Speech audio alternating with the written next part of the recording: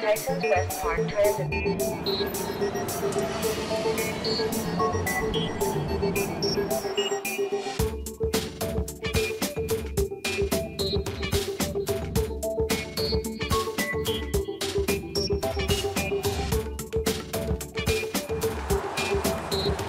Do you have any idea how Arlington got to be this way? No, I really don't. I don't have, like I say, I'm just new here. I've been here a year. No, fíjate, que sepa yo no. It's proximity to DC.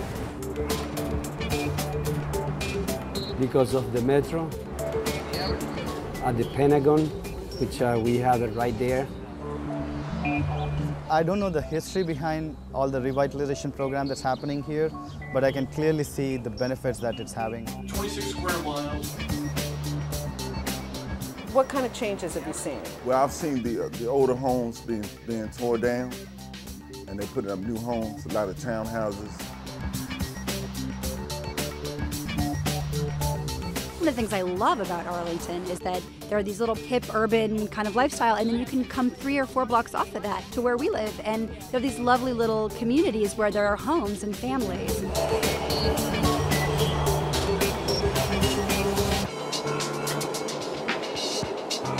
Have you ever thought of Metro as a tool of transformation? Well, 4 decades ago, Arlington did. Before World War II, Arlington was a largely rural county. Today, it is something quite different. How did Arlington change? Who were the visionaries who took a risk with Metro Rail and used it to reinvent their county? How did they do that while preserving Arlington's single-family neighborhoods? How did they convince people to get out of their cars and walk, bike, or use mass transit at a time when Americans were falling in love with the automobile? The answers to these questions may help other communities who want to reduce sprawl, reduce traffic, and shrink their carbon footprint. Transformation is slow and sometimes painful. Arlington's smart growth journey started in the last century and continues today. This is the story of that journey.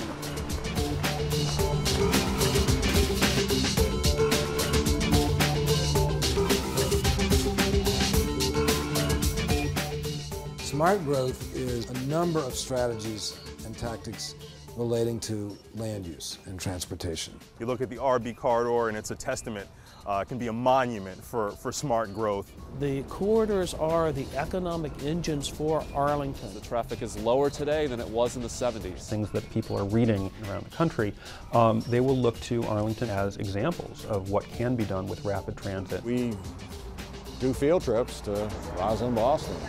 The metro system is supposed to be in the median of the interstate highway, I-66. We almost didn't have it. A lot of places have metro and don't have this. God love those pioneers, those visionaries back in the 1950s and 60s. To think 20 or 30 or 40 years out is really daunting. We were confronted with the interstate highway system. Build enough roads to accommodate the cars. Something had to be done. Ruin the whole county if we didn't do something about it.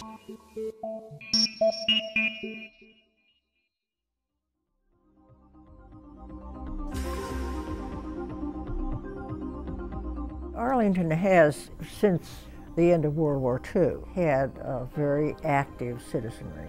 People had come here to work for the government in World War II, and they came from all over, and they brought lots of different ideas. And when you think about World War II in Washington, it was a tremendous boom for the area and particularly for Arlington. Of course, people were flooding into the District of Columbia to work in the departments there, but in Arlington you have the construction of the largest office building in the world, the Pentagon, and along with that, the movement of people into temporary dormitories to work in the Pentagon, as well as more permanent housing. Buckingham and Colonial Village and the others were just full of young couples, veterans of the World War II who had gotten themselves married, degrees, and were working for the government. My husband and I moved to Arlington when we got married.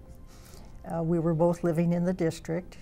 Housing was still very tight after World War II. And all the people we knew were young couples were living in Arlington. But we were a different force, moving in with new ideas, probably much more liberal than the stalwart power structure of what I would call Virginia at that time.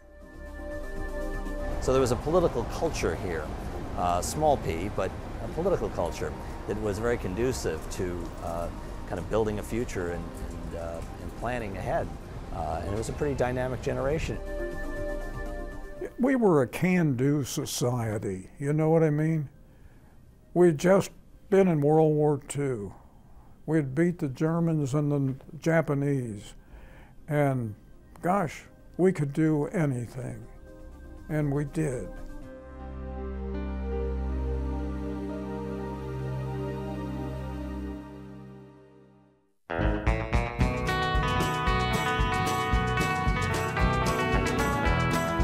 In the 50s, Arlington, for the first time, had the downtown stores, department stores, moving out to Arlington. Clarendon was a good part of the shopping. It had Penny's, it had a movie theater, it had Sears. The whole Washington metropolitan region experienced rapid growth in the 1950s. Local jurisdictions began to work together to meet the challenges posed by more development and more traffic. The Metropolitan Council of Governments had been formed in the mid-1950s. It was the first time that regional officials got together. Discussions had occurred in terms of rapid transit. What you do have in Arlington is a fairly progressive political culture. This is, of course, not long after the efforts to integrate the schools in defiance of the state government. The schools were a major interest, but also the development of Arlington became of interest because we were just building apartments and gas stations almost everywhere. The first place we developed was Roslyn. Roslyn, of course, goes before Metro, so the original redevelopment of Roslyn, taking advantage of that location, was prior to there being Metro. We wanted to change this profile of Roslyn, of low buildings, lumber yards, automobile repair yards, a small railroad yard. We wanted to change this into a major commercial business center. When Roslyn was being developed, we didn't promote retail. In fact, the retail that's in the buildings in Old Roslyn is very interior focused. It's not addressing the street at all. In Roslyn, life was put above ground, connecting skywalks. There's very little residential in the core of Roslyn, so we don't have the life on the street that we now know is one of the most important aspects of a 24/7 kind of community. We made mistakes in the planning, there's no question. By the 1960s, Arlington's explosive post-war growth had slowed.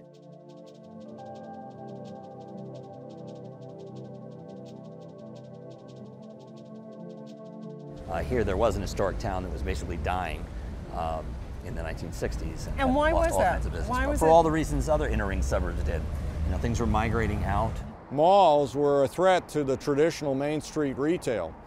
And I think Arlington in particular was concerned about what was going to happen to their Main Street retail. Wilson Boulevard represented that. Like Tyson, Seven Corners, Bailey's Crossroads, all these shopping malls. So people got used to going to a shopping mall. So this area here became, second class as far as a shopping area. Arlington folks were you know, looking at the larger plan and saw the Metro as a way of really revitalizing the corridor.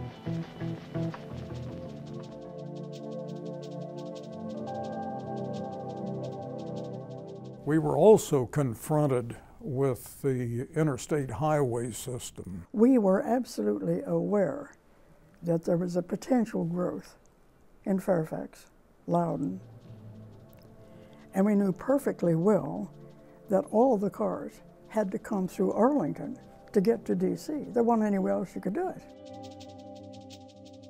A lot of planners were thinking that the best thing to do would be to just build roads everywhere. And these were plans that were on the books in the 1950s. They got a lot of impetus in 1956 with the Interstate Highway Act that promised 90% federal funding for these massive superhighways. And one of the proposals was just to build highways everywhere, in which case DC would have looked a lot more like Los Angeles. It was apparent at that time that we could be carved up. We'd already had some experience.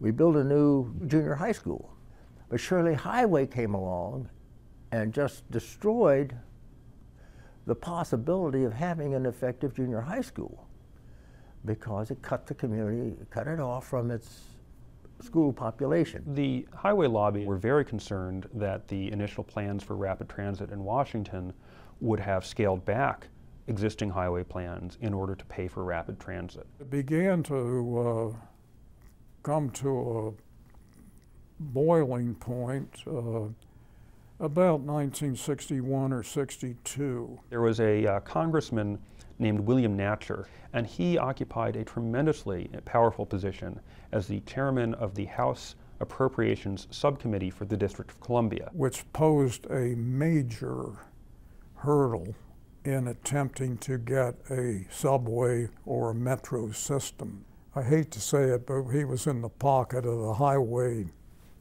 builders industry. Congressman Natcher repeatedly stopped funding for the rapid transit system. I couldn't believe it. It was the perils of Pauline. We would come in one day to a meeting and there would be a lot of sad faces and concerned faces, and we would be taken into executive session by the general manager, and he would say, Representative Natcher is upset because of XYZ, and the funding is off. No federal funding for Metro. And he came very close to killing the program entirely. We almost didn't have it. I mean, there was a standoff. I mean, it was 8 or 9 years after the plan was approved before it started construction beyond Rosslyn. John F. Kennedy came in with a very different idea, not only about how the federal government should work, but also how the Washington region should work. And so he appointed people who thought like him, local folks who said that maybe they didn't want these massive highways going through neighborhoods. One of these people was Darwin Stolzenbach of Montgomery County. In a lot of ways, Stolzenbach was a key figure in proposing that rail transit be a centerpiece of planning in the region. The main response was neglect. Arlington was an exception. Arlington officials were among those who were most attentive to Stolzenbach's briefing and most interested in what he had to say. The metro, when they began to talk metro plan, we were for it, because that is the only way we're going to escape having highways. But Arlington couldn't escape highways entirely. Congressman Natcher, still powerful, linked funding for Metro to the approval of Interstate Highway 66 through the heart of Arlington.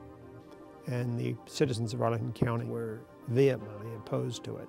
There was just tremendous opposition to turning Arlington into an easy commute for Fairfax County. People who lived out in the hinterlands, no matter where, they just wanted to get through here to get to Washington. And we lived here, you know. We were in the way and we weren't going to move. Natcher's offer was simple. He would release the funds for Metro if Arlington would agree to allow Interstate 66 to slice through its neighborhoods. So we had to essentially cave on 66. We played ball, gave them some, and they were happy with what we gave them, and we took what we got.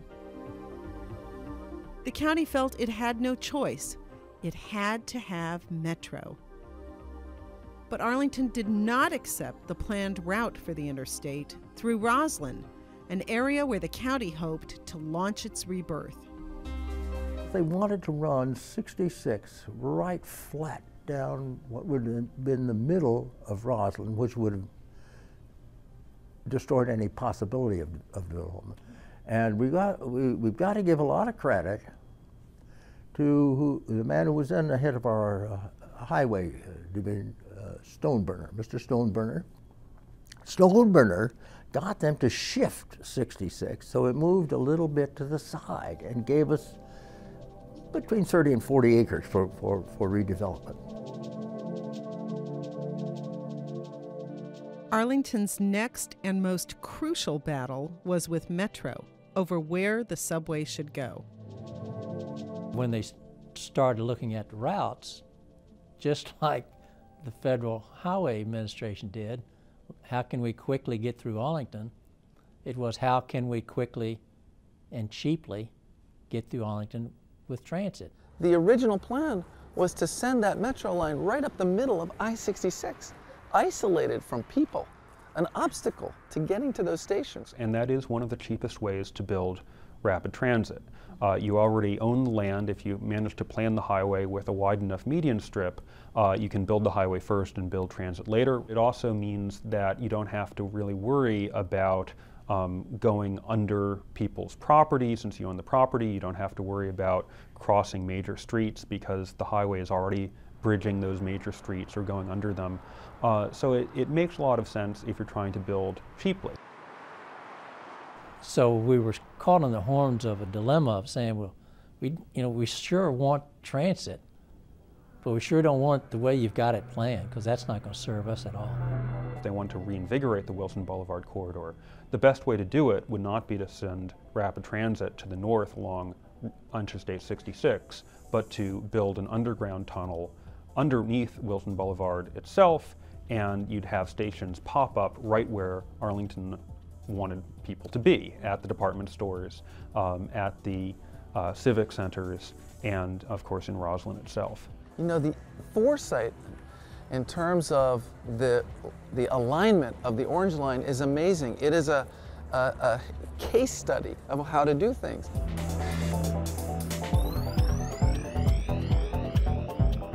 Given the federal installations in Arlington, particularly the Pentagon and National Airport, it made a lot of sense to consider those areas near the river to be one of the key destinations for any kind of rail transit system. What's interesting is that Stolzenbach broadens that out and starts thinking a little more about serving corridors through Arlington rather than just those two main destinations. I think particularly Bert Johnson saw that as a way of running down the metro, down the business corridor, as a way of really revitalizing the corridor. He was a professional manager more so than an engineer, which early city managers in this country were.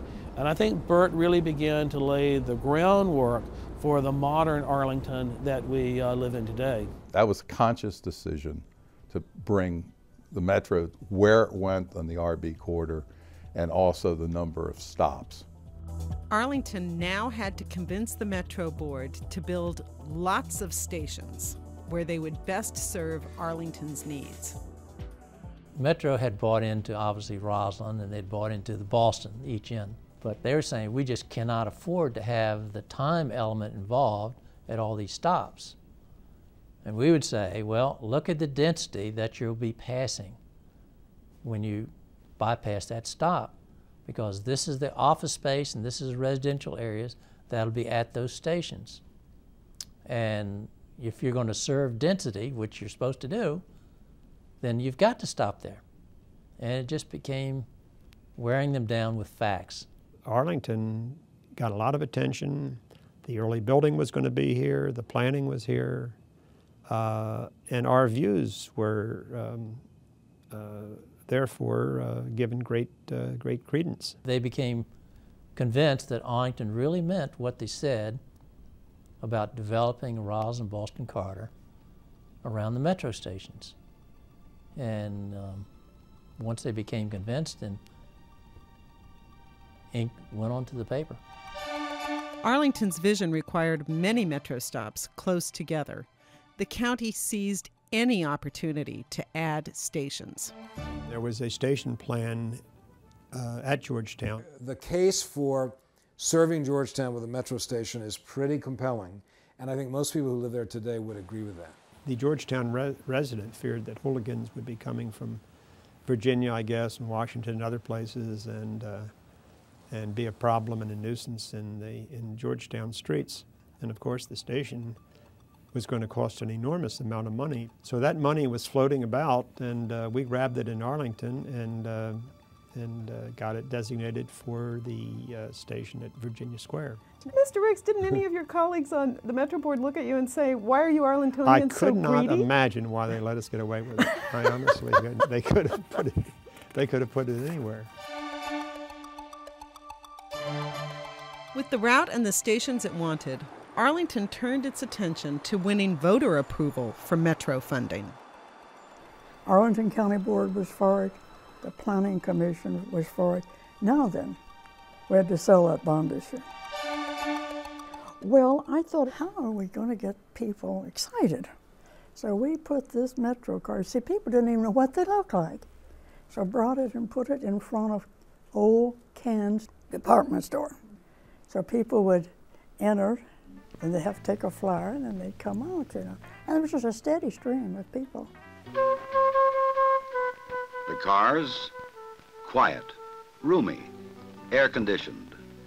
Automatic train controls will operate cars. So then came the election. I always prepare for the worst, thinking maybe it was going to go down, and it passed by 70%. The people have given the word. The word is, go. The selling of Metro as a commuter rail was relatively easy. Yeah, everyone liked the idea of getting cars off the road, especially someone else's car. Much more difficult to address the questions of what kind of development are we going to attract around each of these stations. And in just about every jurisdiction, including Arlington, you had some protests of people saying, I like my neighborhood the way it is, I moved here because I like it the way it is, please don't change my neighborhood.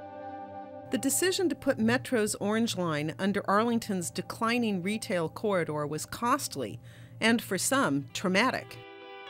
Metro did have the effect of destroying a business base. I mean, things got worse before they got better. The streets were all torn up. We didn't have the service yet. The cars were still coming through. It was just in that period of time when you're having the worst of it because of the construction and you haven't seen the changes and the benefits. I think people looked at the greater good that this type of mass transit would bring, and it also offered an opportunity to do the type of planning that hadn't been done in Arlington up until that time. In other words, to make a conscious decision that growth is going here and not scattered. Metro's coming, and some big decisions to be made, land use decisions, and we proposed to the county board that this planning committee be set up, which was called the Committee on the Long Range County Improvement Program. There were people who were very active in voicing their fears. Some people felt that the corridor needed to be redeveloped. Some people didn't feel that it needed to be redeveloped. I think that I was probably on the side of it didn't really need to be redeveloped. They weren't saying no growth, they were saying slow growth. The issue was not that we were against Metro. The issue was how much development did Metro generate, and is that beneficial? And that's a dialogue that continues. But the point is that the focus of that dialogue was never lost. We actually tried to think of all the impacts of development. You've got to have sewer systems and highway systems. We had to buy hook and ladder, all new fire equipment to go up the high rises, and we showed the crossover was probably 20 years. before you got tax benefits because of all the upfront costs. People doubted in those days that development would keep their taxes lower than they otherwise would have been. Our no-growth or slow-growth people became somewhat convinced. It was acceptable because we understood the importance of the increase in the tax base that was, at least the potential increase in the tax base, which we have now learned has been very successful. The corridors are the economic engines for Arlington, and if we did not have those economic engines and we wanted to have the mix of services and the quality of schools that we have, we would easily see a 10, 20, or 30% differential in the tax rate that we enjoy today. Because all these commercial buildings that you're looking at here, they're paying a significant portion of our tax base. The other thing I think helps is when people all over Arlington start using the corridor.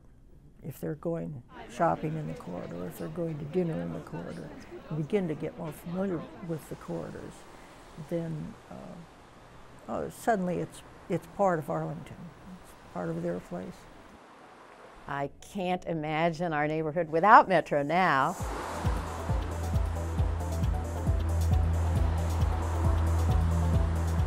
We adopted a plan where around the metro station you could have higher density, but we were going to try and preserve the single-family neighborhoods right and left. In order to make sure that the proper development occurred in the proper place, we arrived at the bullseye concept. What's the easy walking distance to Metro? And that gave us the quarter-mile bullseye around each station. Once those basic bones were put in place, we went back and planned with the individual communities around those metro stations to give the individual stations their own personality, their own stamp, and to address the issues of transition from the higher density to the neighborhoods. Between every metro station area, between each area, you'll see the heights go down somewhat. And from the station area to the residential neighborhood, you'll see tapering down as well. So in both directions, the highest point is likely to be right at the metro station. And then in each direction from there, you will see, generally speaking, some lowering of the heights as you taper to a residential neighborhood. Oftentimes a townhouse development may be seen as a logical buffer between the single-family homes and the higher density uses. It was definitely a response to the citizen groups and the Coalition on Optimum Growth. We fought that battle. That was not an assumption back in '70. There was no assumption where those boundary lines were. There was no clear lines there. The planners did not have infinite wisdom. The neighborhood didn't have infinite wisdom, but kind of with the clash and the compromise that the county board approved, a better thing came than the planning process had envisioned. We discovered what was, with a site plan approval and a strong land use plan, we had the impetus for what has become known as the Arlington Way.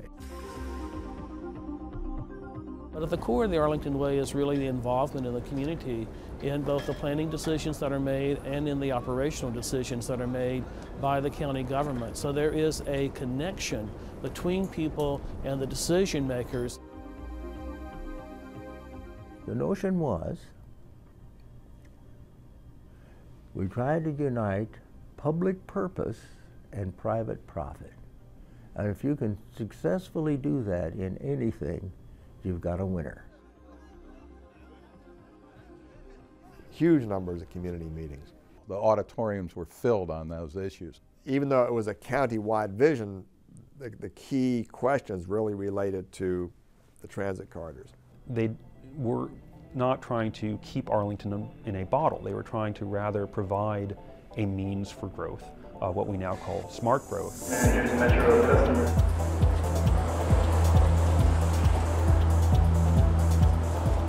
When you came on the board in 1996, were you using the term smart growth? Trying to think, I think it was within a couple of years of that this kind of somewhat wacky movement that started among some architects and some social critics of new urbanism kind of really took off. And you know, I think it has come to pervade almost all of the progressive thinking in architecture and building and planning. You know, it's combined really with environmentalism. It's become a larger movement really within American society, which is why we just happen to be, you know, kind of at the nexus of all of that. Smart growth, that's just somebody thought that up later, and we said, oh, that's what we've been doing, smart growth. We're for that.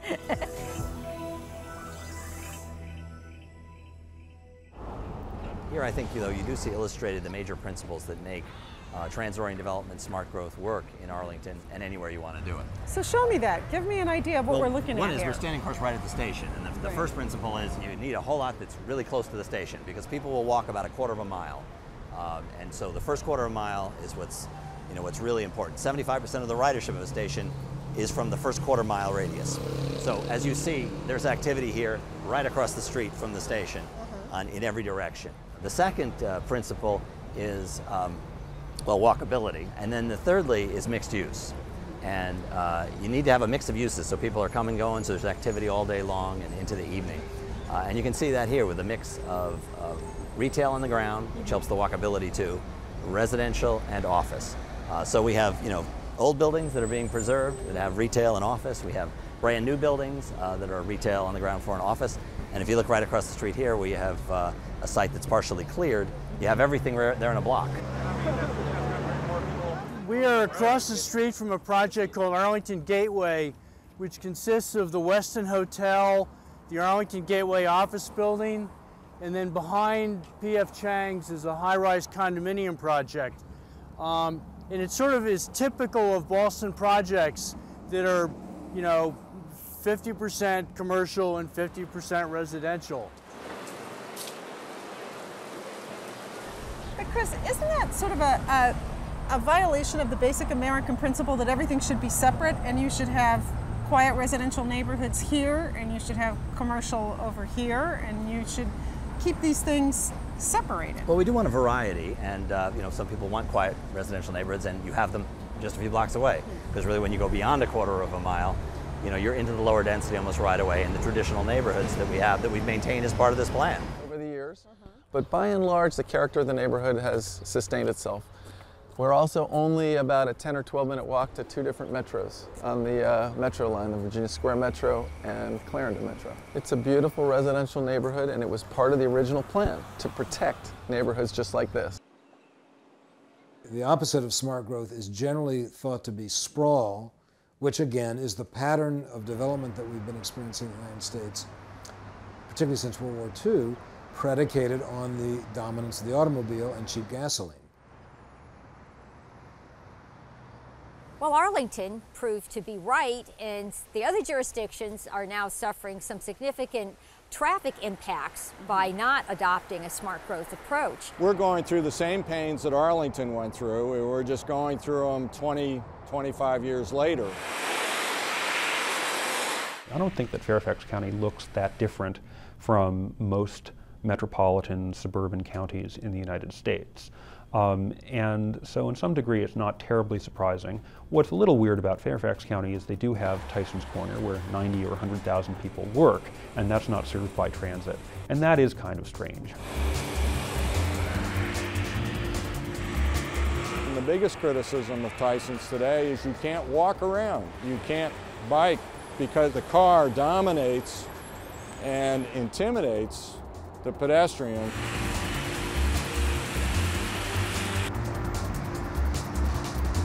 We should be doing development here that generates the ridership without the accompanying cars. And essentially, that's what Arlington has done very successfully. Our community is 26 square miles, but our growth is between our metro corridors, the Rosslyn-Boston corridor, and then the Jeff Davis corridor down in Crystal City. They're able to put some height and density in their buildings. And we have this wonderful open space.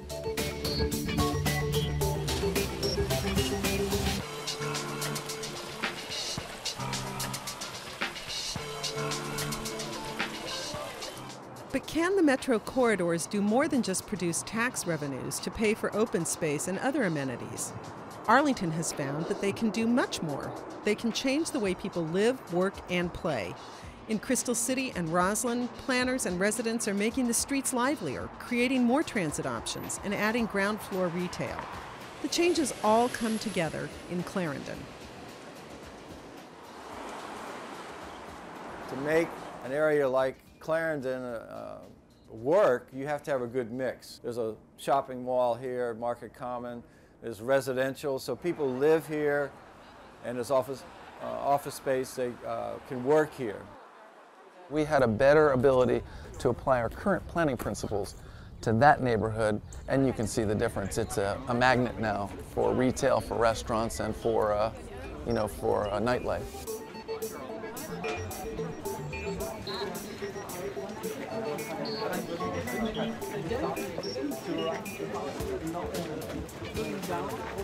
And so I like to take our groups on this particular little walk because this is about 500,000 square feet of infill on that block.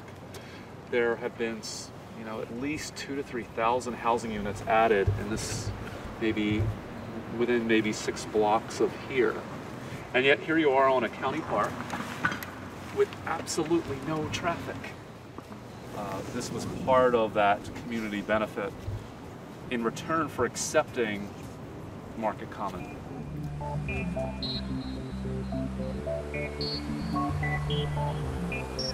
So, do you think we're still a suburb, or are we an urban community, or what are we? Oh, I think Arlington is its own special community. I think parts of Arlington are very urban, and large parts are very suburban. We've actually moved quite seamlessly from a bedroom community to a well-planned and designed city in a way that doesn't bring the negatives of what people sort of associate with cities. They think of cities as having crime and bad schools and all these other things. Our city has fabulous schools. Our city has great parks. Our city has top services. We have safe community. We have a very low crime rate. So we've been able to transition from a bedroom community to all the best things of a suburban area or rural area while having the character, physical build out, and transit options of a city. Arlington has learned that you don't have to have a subway system to practice smart growth. We regularly have people come to visit us from across the world. Now, often people say, well, this is great. They had the investment of a subway system, and so we don't have that. I guess we can't do it. But what we've been doing most recently is taking people down to Shirlington.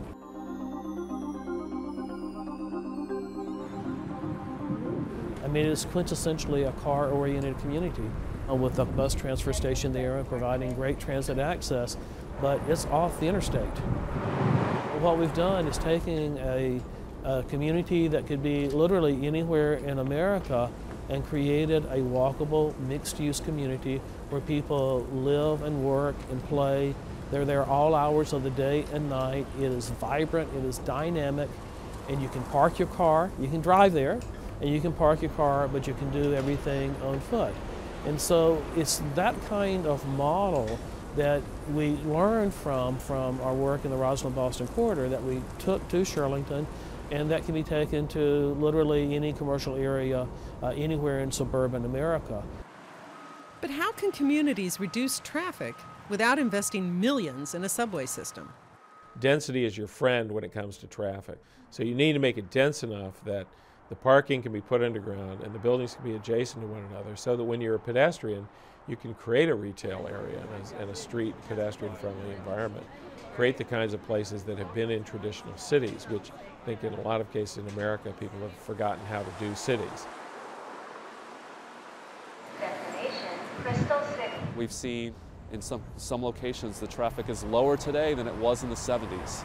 Even though I assume there's been an increase in the population from the 70s. The population is more than doubled, and the office population is more than doubled. How is that possible? Our metro ridership just in the last 10 years countywide is up over 40%, and people are walking more. Most of Northern Virginia is totally car dependent. people absolutely have to have a car for most daily functions.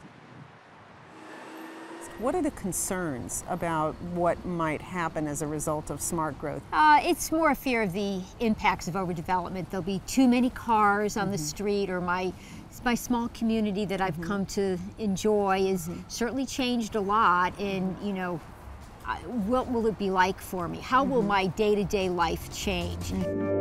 We've got this new development, intense development here in these corridors. We've got frontier areas. That is the frontier between the single-family home and the less developed area and the more intense development. And I don't believe we've really resolved that.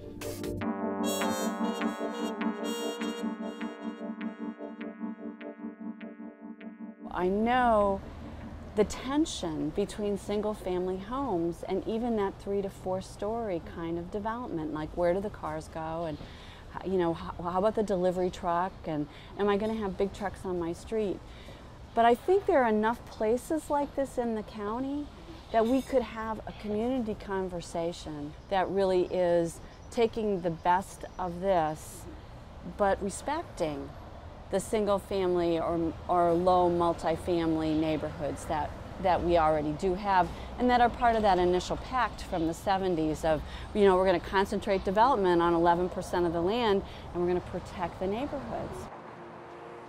Neighborhoods that flank the metro corridors sometimes feel pressured by development, but neighborhoods far from the corridors want to make sure that they fully benefit from smart growth.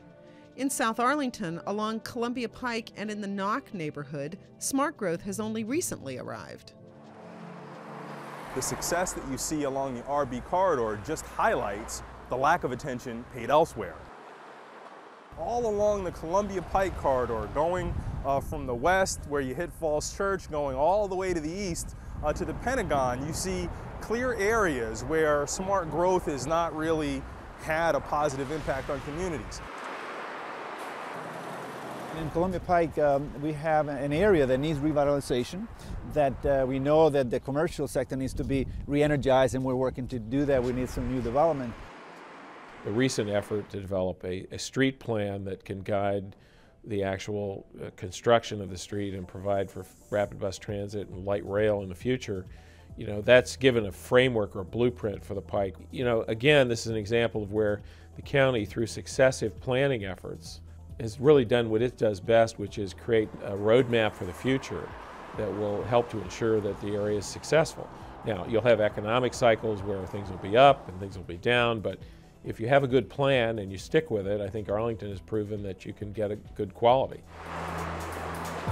It became painfully obvious to not only people who lived here, but people who visited here, that there was something different about communities like Knock. It was really time to change. The community got together a few years ago and underwent a planning process that took a lot of smart growth principles and applied them here without the transit hub, and we're actually starting to see some progress with that.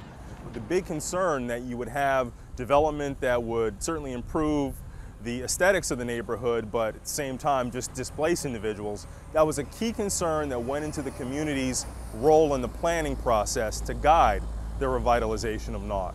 So there's a big emphasis on affordable housing. Affordable development has got to be a part of any smart growth strategy. There is a great need for people to have housing at all ranges of incomes. I think that's another piece that we lost, was sort of this ability for people to go from rental to little home ownership to more home ownership as they progressed in Arlington. The way development has happened in Arlington with the luxury high-end stuff, we have not captured the market of people who would otherwise want to be here and contribute to the vitality of communities because they just can't pay for it. One of the ironies is that Arlington has done so much right that it's a great place to live, and when you make a great place to live, people bid up the prices, and it's hard to have perhaps the same kind of affordable housing that could be a goal of public policy. Arlington has worked to compensate for the loss of affordable housing by creating an affordable housing fund. Developers must either build affordable units or contribute to the fund. The height and density that we're able to use in a smart growth model has also made it possible to get lots of dollars and sometimes affordable housing units as a result of that density. Because we're going to allow you to build a building taller than you would ordinarily, but in exchange for that, you have to make a contribution to our affordable housing fund, or build units either on site or nearby. Places like here where we're getting 100 affordable, and you get 134 that are market rate for the developer, so that they can make their money, their investment, but we gain 100 units. Some trade-offs. This is a segment where Arlington had a Buckingham Village, and so we lost some apartments, but in exchange we were able to preserve the rest of Buckingham Village. Now our concern is, gee, is anybody who isn't very wealthy going to be able to afford to live here? And some of the value that we've created needs to be recaptured to ensure housing affordability for people at all income levels. If you're going to preserve a diverse residential base economically, then just as in development, as a government, we have to intervene. And we've been working very hard to intervene in Arlington. If we're going to be great, we can't have just one kind of people. We got to have all kinds of people, and we've got to be prepared to help make that happen.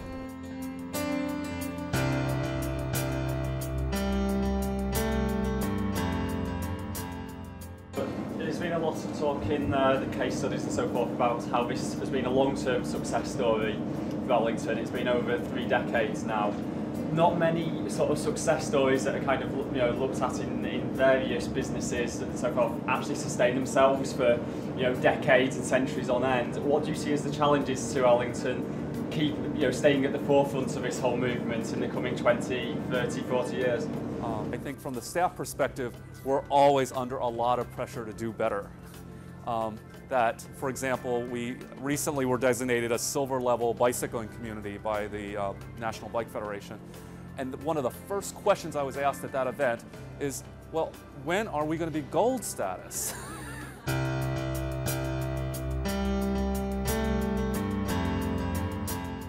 And that's the challenge as we go forward, is what do we want different parts of Arlington to be in the future? There will continue to be reinvestment in Crystal City and Pentagon City and Roslyn, Boston, and Clarendon. But we also have to look to our other transportation corridors, and the one that we focused on is Columbia Pike. For subsequent generations, I think they will have to face questions with regard to the Lee Highway corridor, and some generation will need to look at the Arlington Boulevard corridor. And all of those become opportunities working with the community to step back and say, all right, what is it today, where is it going, and where do we want it to go?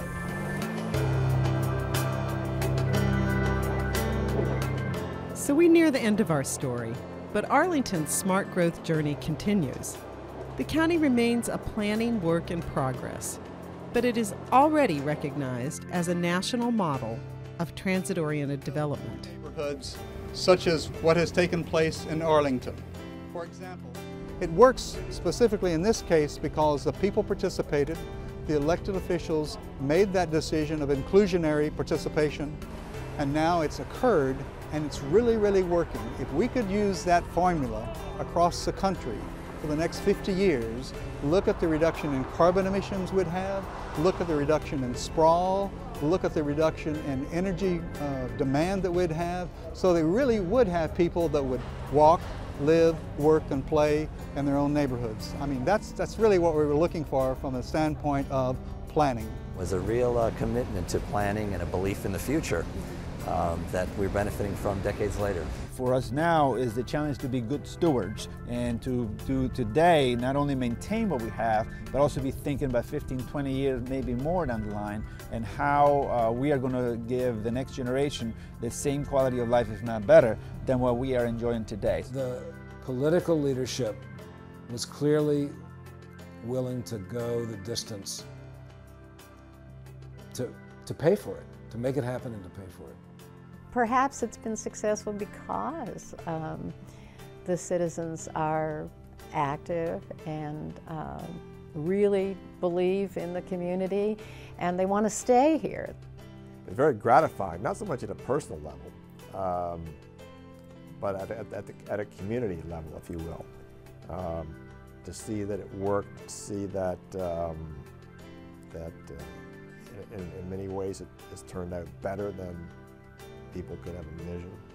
You try to do the best you can, and when it turns out well, you're very proud of it. And I'm very proud of Arlington County. I think we've done a good job as a community. I love Arlington County, and I would never live anywhere. In fact, I want my ashes blown over some park in Arlington. I like it so much. I don't want to leave. All of this transformation wouldn't have taken place without good leaders on the county board. But you can't lead unless you've got followers. So I think it took both. And you know, in a sense, I think we ought to be very grateful that we've had this.